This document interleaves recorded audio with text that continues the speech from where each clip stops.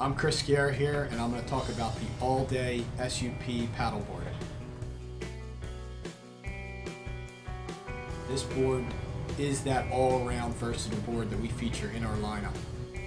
First thing I want to talk about is the rocker on this board. So you have a little bit more forgiving rocker on this board. It's almost a 5-inch rocker on this. So if you want to take off late, that really works well. It doesn't have a low rocker, so you're not really purling on this board. But really what works is the rails on this board. I would call this a volume rail that we put on this, a volume rail with a flat deck.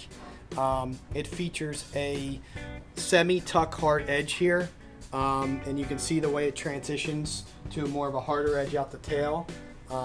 It has a semi-tuck, so it's not quite soft and it's not quite a down rail. This rail really works well with this rocker because you're going to still get some drive and water breaking off that, that hardness here, but it's not too hard where the rails are catching.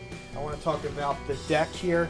So as I talked about the rail, the deck isn't, I wouldn't call it a medium rail, or more of a full round rail that goes into more of a flatter deck. Flatter deck is what is going to give you that stability. So the way the outline really works, because it has a wider outline in the middle for stability with that flat deck, and then it pulls into a diamond tail, so it pulls in nicely into the tail, which is going to help you go rail to rail and help you turn the board. So besides getting the stability, you have a board that has some performance in it, which is really works.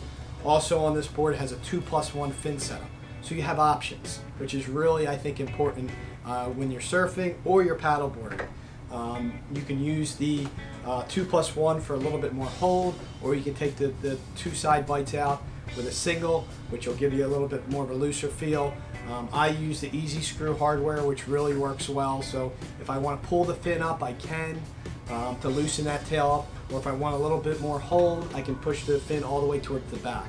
And I can do that without a Phillips screwdriver. I can just do it with a twist of my hand. So if you're looking for a board that can do everything, the All Day is the board for you.